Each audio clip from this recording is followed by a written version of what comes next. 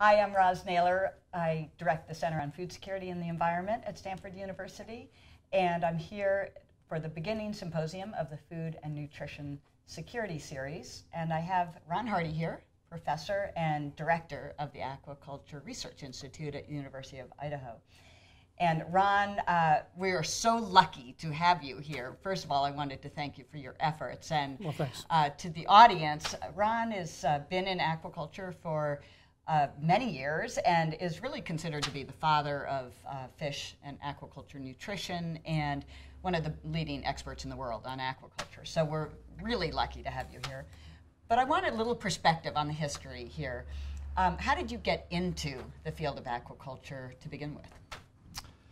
Well, I did not wake up one day and say, gee, I want to be the best fish nutritionist in the world. It evolved a little bit. I began in my career as a pre-med student and studied zoology. I worked in medical school for a little while because I thought that was going to be my career choice. And I didn't really like it that much. I liked it, but I didn't like it. So I'd taken a lot of biochemistry, cell biology, other types of zoology courses, and I ended up moving to a program studying biochemical nutrition. And my focus was going to be on humans, but I was always also interested in exotic animals, zoo animals, dogs, cats, that kind of stuff. While I was studying that, I went to the library one day and came across a book called Fish Nutrition by a guy named John Halver, who, to correct the record here, he's the father of fish nutrition. I'm his son. Anyway, so this book was published, and no one had ever taken it out. What's fish nutrition? So I took that book, went home and read it. I thought about it a little bit. I thought, this is where I belong, for two reasons. It's really interesting. I realized that someday fish were going to be a major food source and a major contributor to food security in the world. And we weren't there yet. And secondly, I looked at it, and this sounds a little arrogant, but as someone who'd studied nutrition, I thought, this is a gold mine. There's so much we don't know about fish. There's hundreds of species compared to pigs and chickens. And there's a lot of work that can be done. And the application of some of the knowledge that I'd gained studying nutrition of other animals and humans, it just seemed to fit really well and provide a pathway to to really make advancements in fish nutrition. Yeah, that's a great story. And you were at the University of Washington originally, and a lot of the salmon aquaculture, I think, started there, didn't it? It did. And so as a specialist, particularly in salmon and trout nutrition, one of the issues that always comes up is on feeds. And what do these animals feed on? Are they actually consuming more fish than are being produced in the process? I know this field's changed a lot. What are some of the most exciting either tools that you've used to understand the best nutrition and some of the best alternatives that are out there now? Well, that's a good question. Sometime in the 90s, it kind of dawned on us all of a sudden as aquaculture, particularly salmon and trout, mainly salmon, really started to grow, that we were really going to face a problem because we depended so much on fish meal to provide fish meal protein in these diets. They're carnivores, that's what they ate in nature. But we looked in the future and said, someday this is going to be an issue if it grows at the rate it's growing. And then you came along and pointed this out to the greater world, not just our little fish world. And I think that was really a catalyst for a lot of people to jump on this topic and really look in more detail.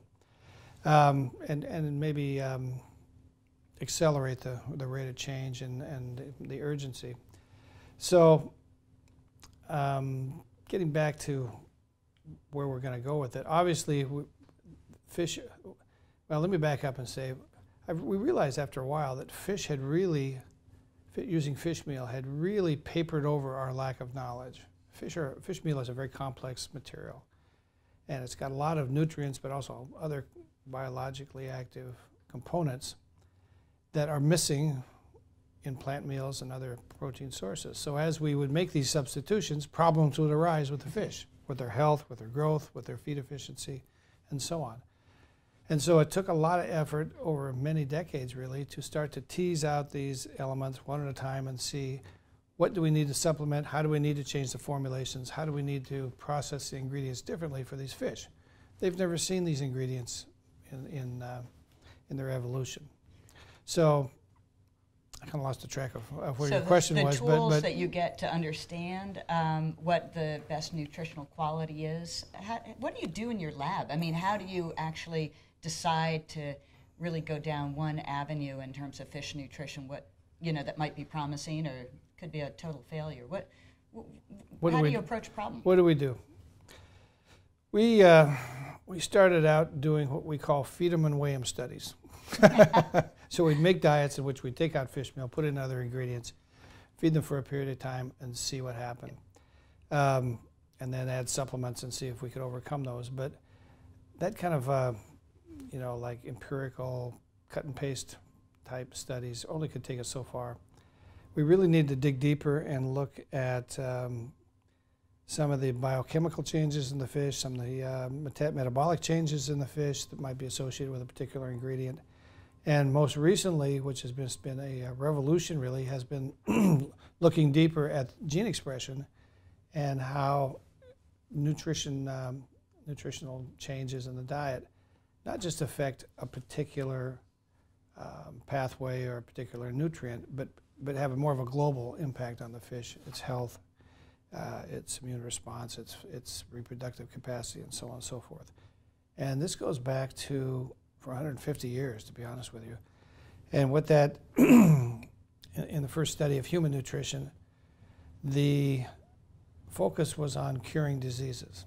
So there was a disease called beriberi that was associated with polished rice being fed in Asia, and that was discovered to be a deficiency of thiamine, which was peeled off when the rice was polished.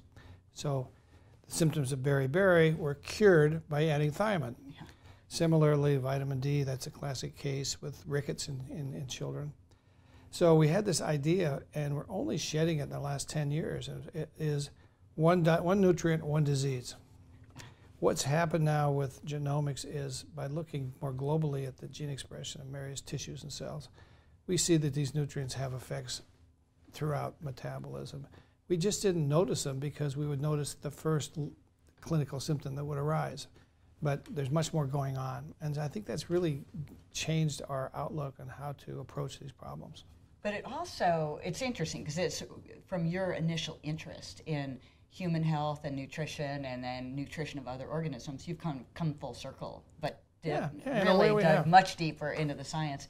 And one of the actually most fun projects or papers I ever worked on was the one on feed alternatives with you, because I just learned so much, the group of people that you brought together and all of the trade-offs that go on. You think you have, you're solving one problem, and then consumers don't like the fact there may be a genetically modified expression in the canola oil you're using, exactly. Or they might not like the fact that chicken fat is used in feeds. That's right. What are the biggest challenges that you're seeing in terms of, really being able to get over the fish meal, fish oil barrier? Is it consumer preferences? Is it regulation? Or is it just the pure science that unintended consequences? It's maybe all of the above. It depends on where you are in the world. Of course, in Europe, GMO ingredients are banned in fish feeds. Certain land animal proteins have been banned for a long time because of the BSE problem. Whereas in the United States, we don't have those restrictions, and neither do they do in China. So that's been an issue in some markets. There are some that predict that in 20 years, no one's going to care. We have to feed the world, and maybe that concern will be diminished. I think the biggest challenge, though, has been associated with the fact that plant proteins are really different. Plants play defense. Plants don't want animals to eat their seeds or eat their products. Good point. and they want to reproduce. So they've evolved in many different plants and seeds and so on.